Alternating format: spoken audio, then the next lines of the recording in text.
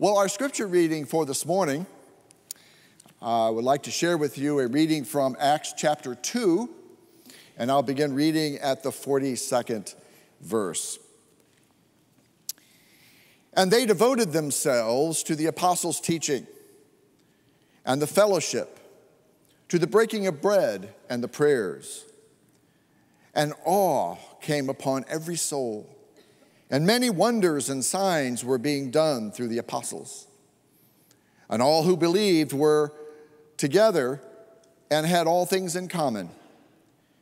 And they were selling their possessions and belongings and distributing the proceeds to all as any had need.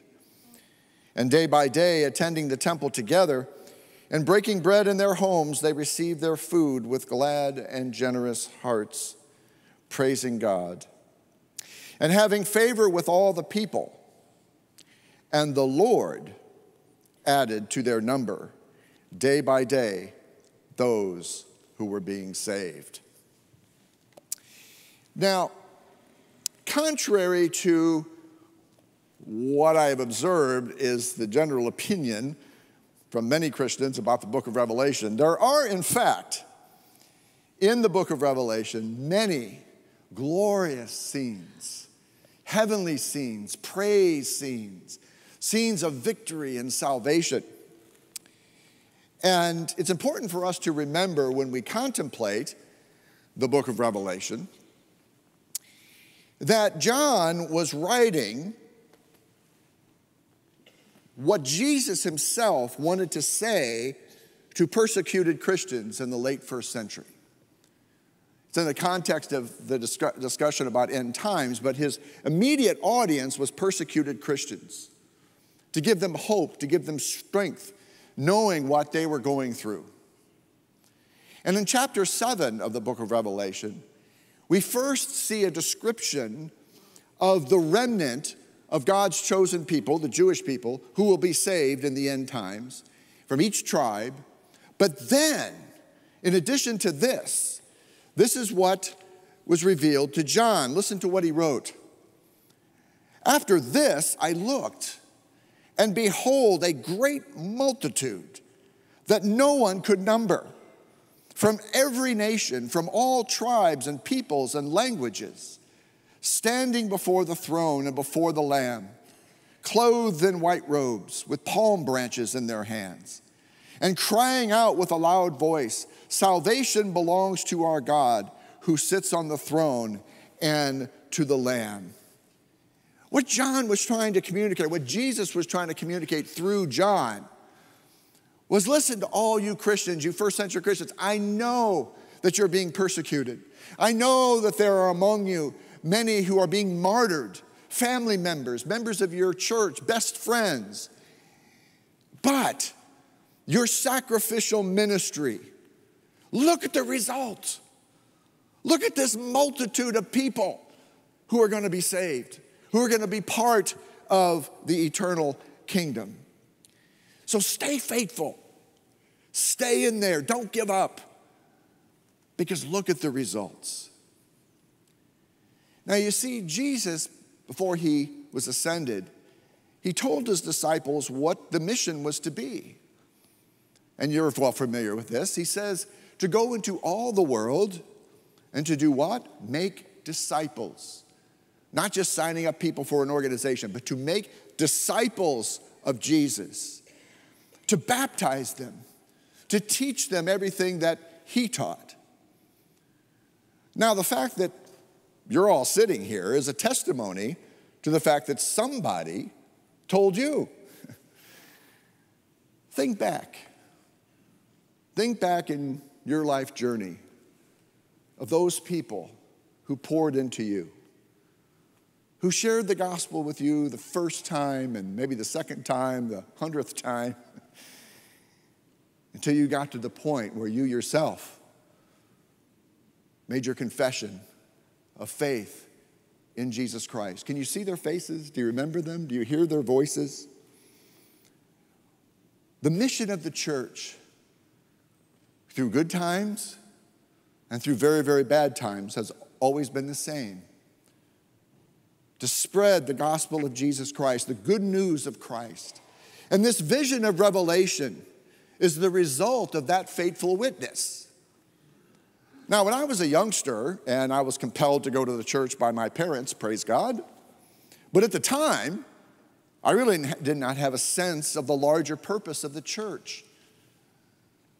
But now that I had the opportunity by the Holy Spirit teaching me, Stephen, do you see the larger vision of what I'm trying to do? It isn't just about you going to church.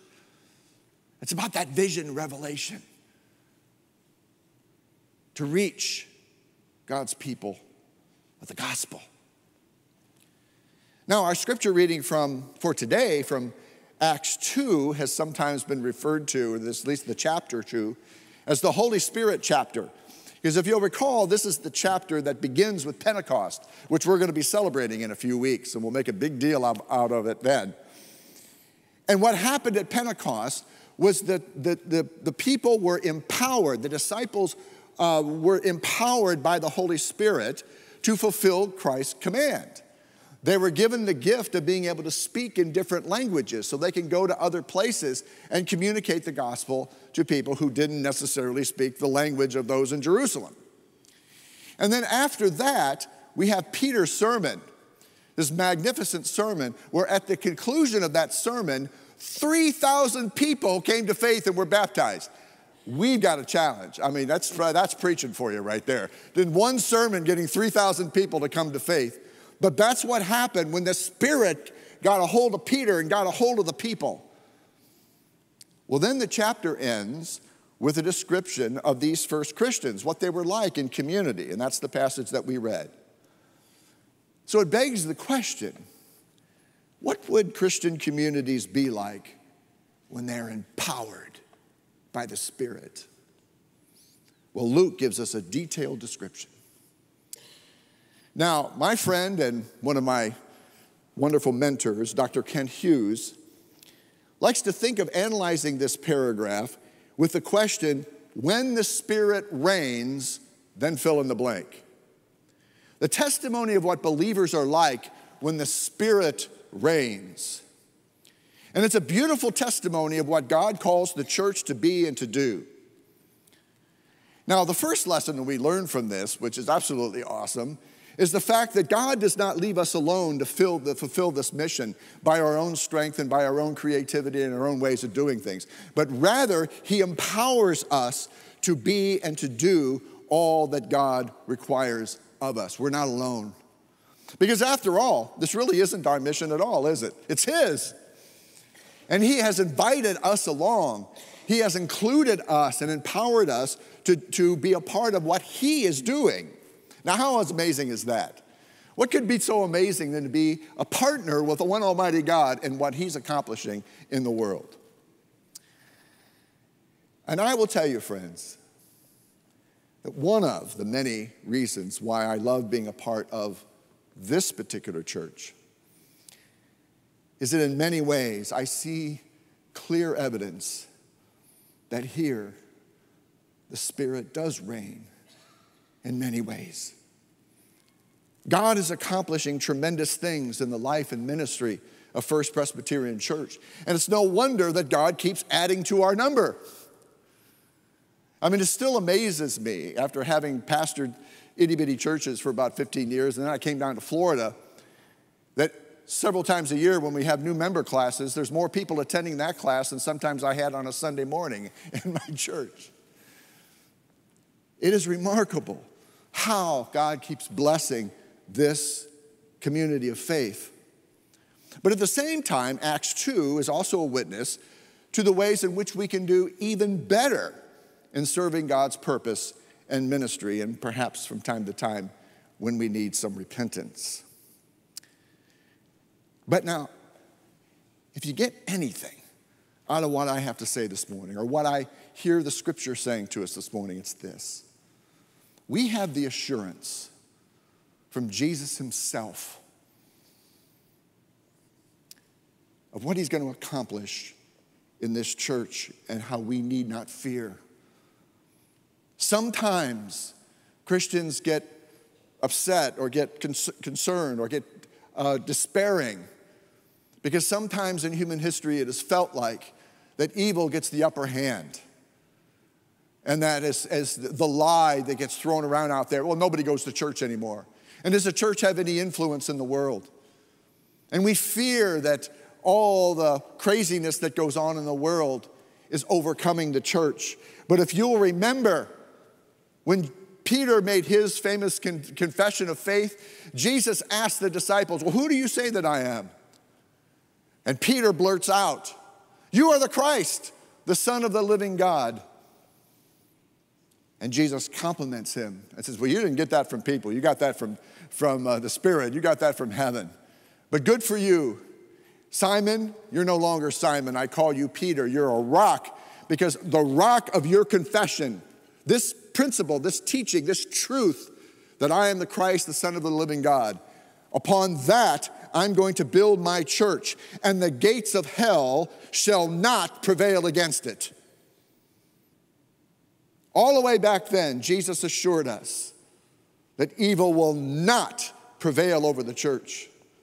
But the church will be victorious because Christ is victorious. And even though many have tried to destroy the church, and some are still trying, they have failed and will fail as long as our witness remains the same as Peter's.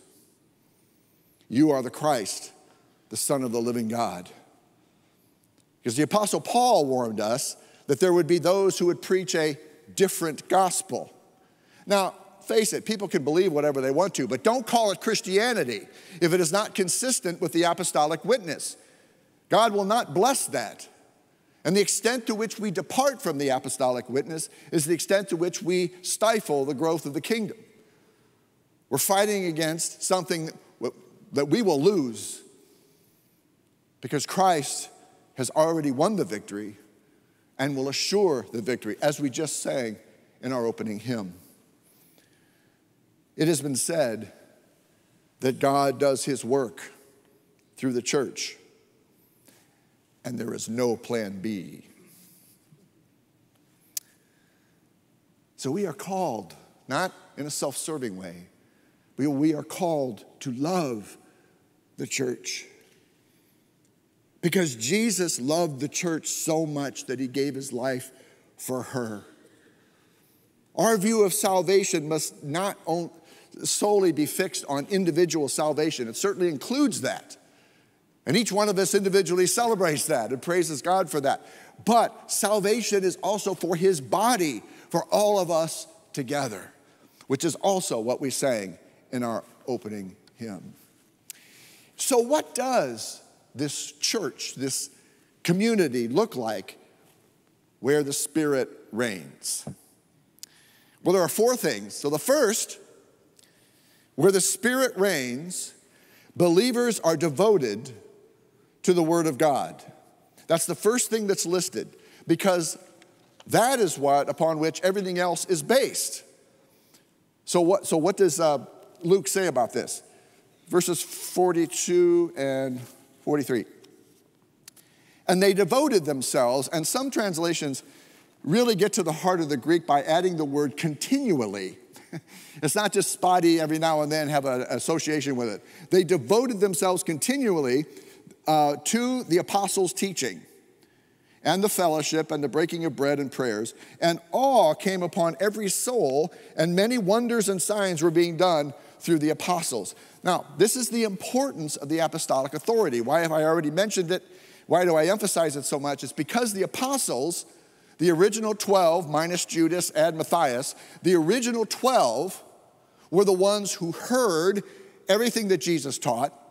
They're the ones who saw everything that Jesus did. And they're the ones who told everybody else. They're the ones who had the real story. And this is recorded for us in the Scripture. And all the books of the New Testament that record this, the standard, why were those books included? They either had to be written by one of the apostles, by one of the apostles' disciples, or certainly consistent with the apostolic teaching. Otherwise, that writing would never have gotten in the New Testament. So for us, the apostolic authority, the apostles' teaching, is the Bible.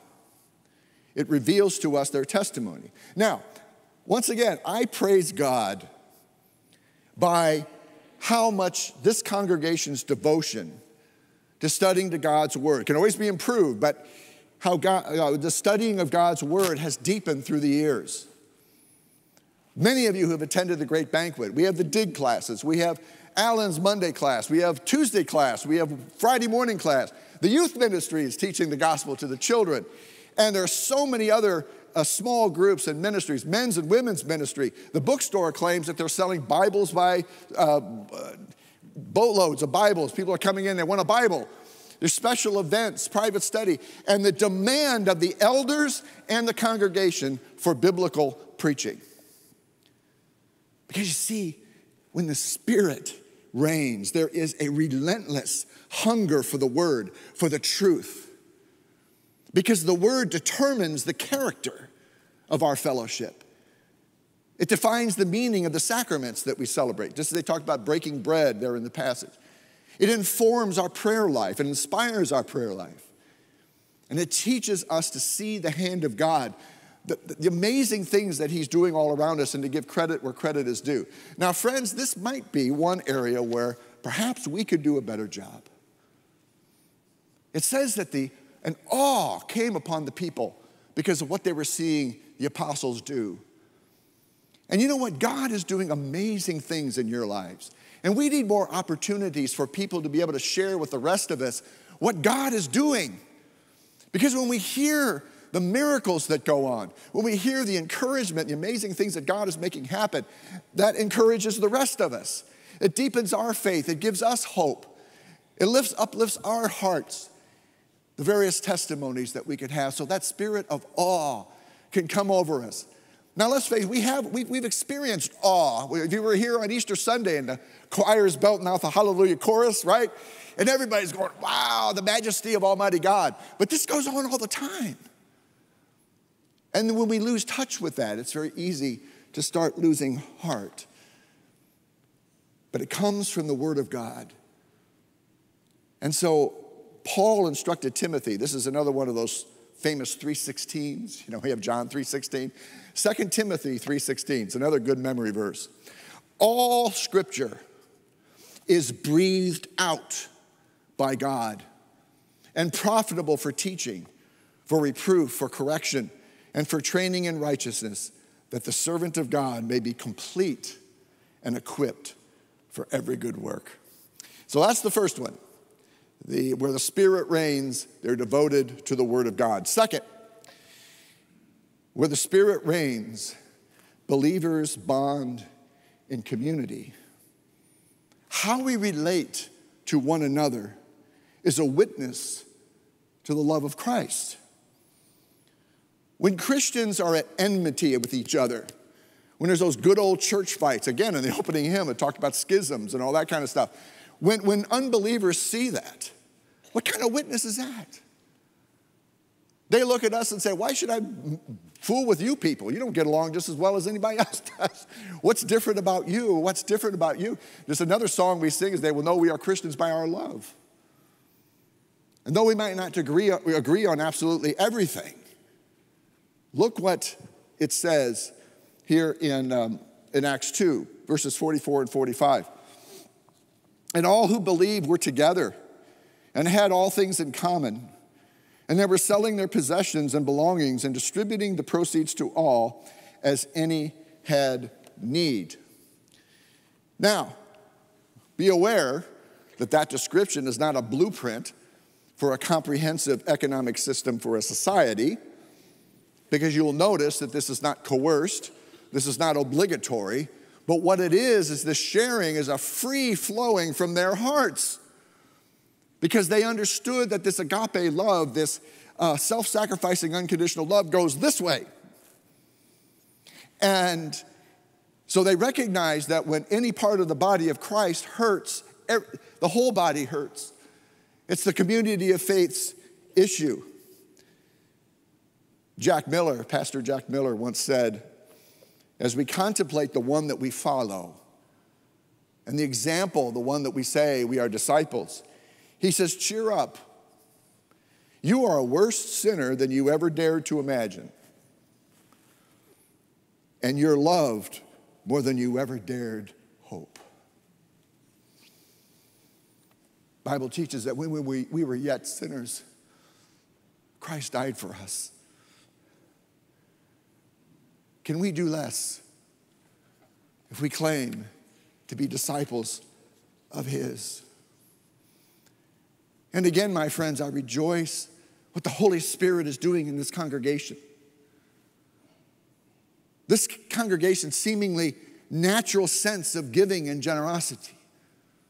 How this congregation responds when you have been made aware of a need. Now, rejecting any temptation to brag, but rather in the spirit of celebration of what God has done. Do you realize this congregation alone raised over $460,000 in relief funds for Ian? Well, for the people that were affected by Ian. 900 shoeboxes, hundreds of manger tree gifts, a commitment to the Immokalee Fair Housing Program. We support over 54 missionaries around the world. We've had over 1,000 Compassion International kids. Samaritan's Purse, Loving, we can go on and on of all the things, not to mention an $8 million budget that this church supports. As you see, where the Spirit reigns, the work increases, the community enlarges, and so do his blessings. Okay, that's the second. So the Word of God and community. The third thing, it's no surprise that where the Spirit reigns, believers worship and honor God. Verse 46, and day by day, every day, notice that, and day by day, attending the temple together, and actually literally that word together means of the same mind, and breaking bread in their homes, they received their food with glad and generous hearts, praising God. Worship for them was a daily activity, and the reason why is because God was at the center of every one of their days. It wasn't just an occasional, well, I got to go visit God this week, but rather every single day he was at the center of it. And so a spirit of worship and a desire to worship was a daily occurrence for them. And even when they received their meals, they never took it for granted that the food that they were enjoying was a gift from him. Everything centered around God. So a worshiping people are a grateful people. A worshiping people recognize the one greater than themselves. It isn't all about me. A worshiping people are a united people in their focus and their purpose, even if they don't agree on every detail, absolutely.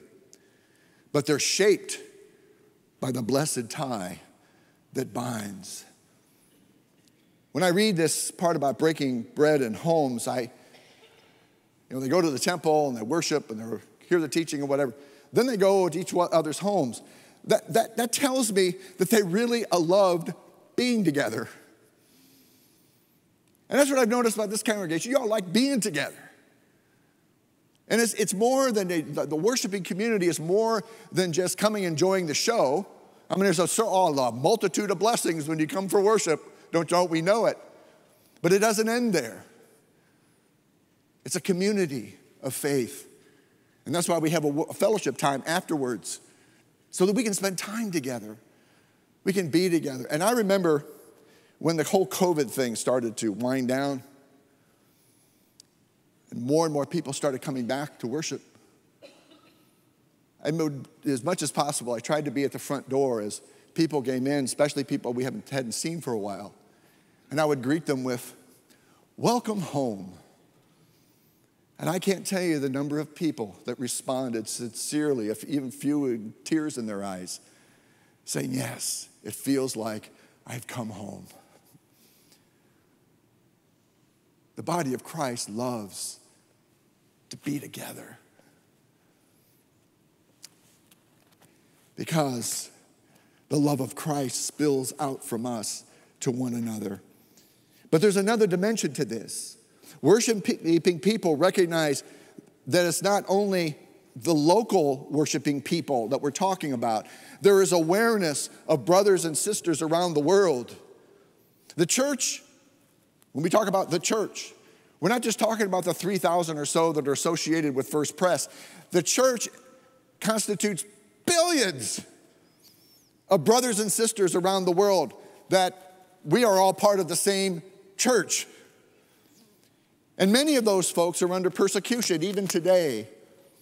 And we must never allow them out of our minds and out of our hearts.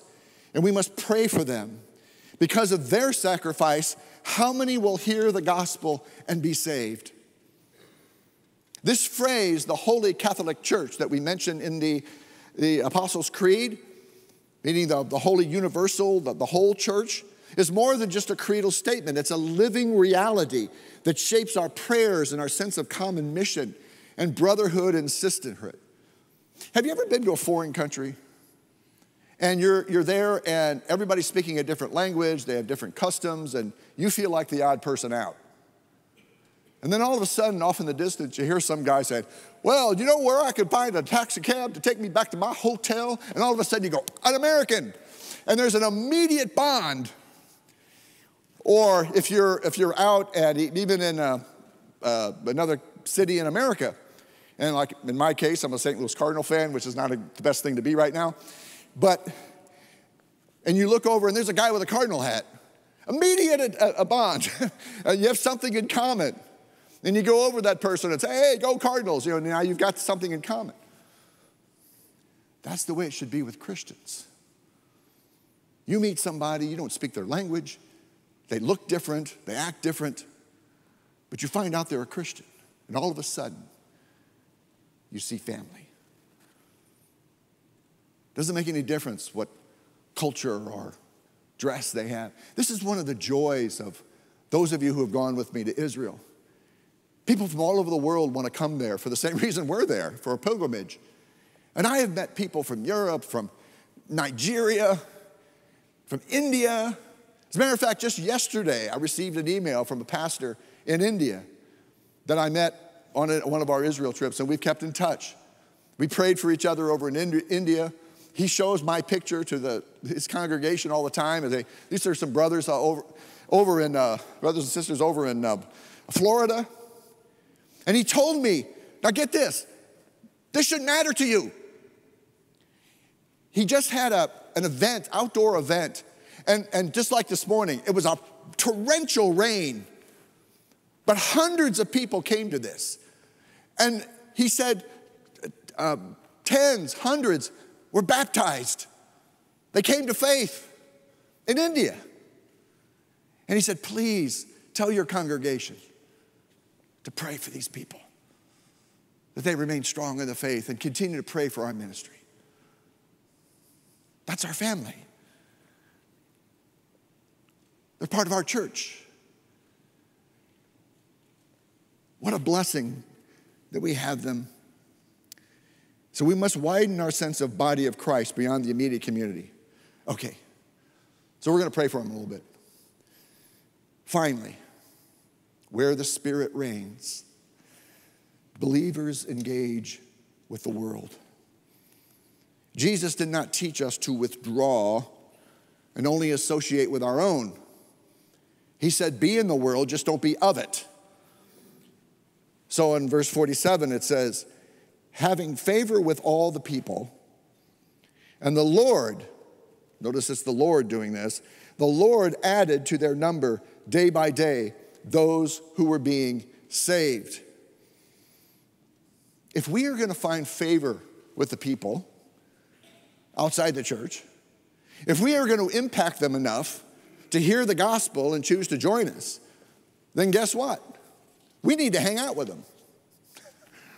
We need to be able to form relationships with unbelievers.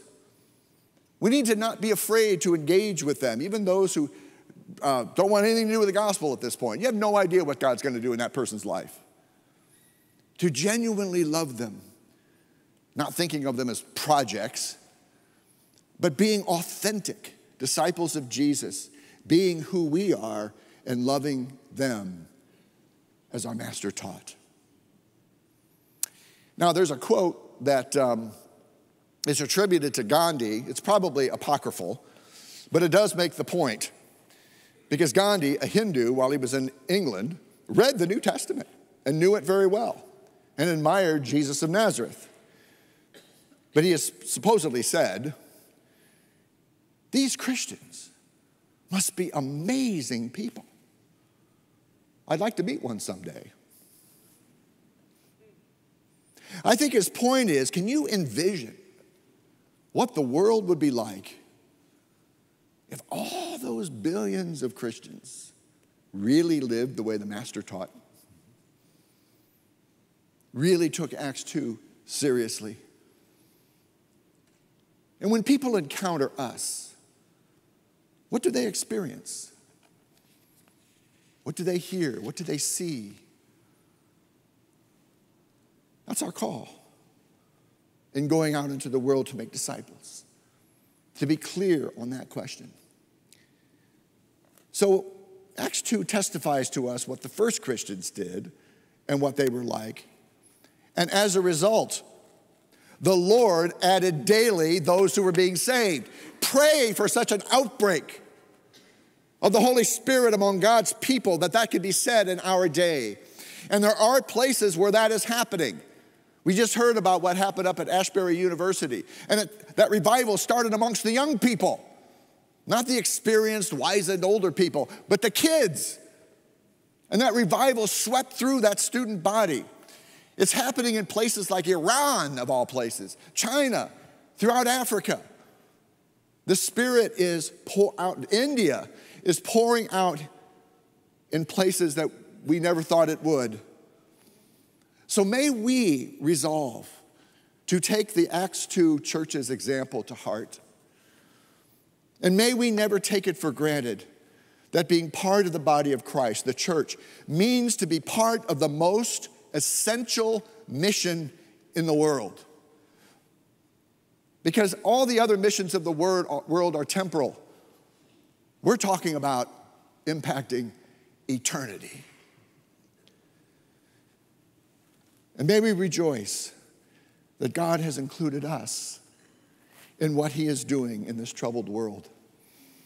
And never underestimate your own personal part in this body and in this mission. I do thank God for this church. For where the Spirit reigns, there is truth, there is hope, there is blessing. And where the Spirit reigns, there is strength, there is healing, there is a loving community. But best of all, where the Spirit reigns, there is salvation.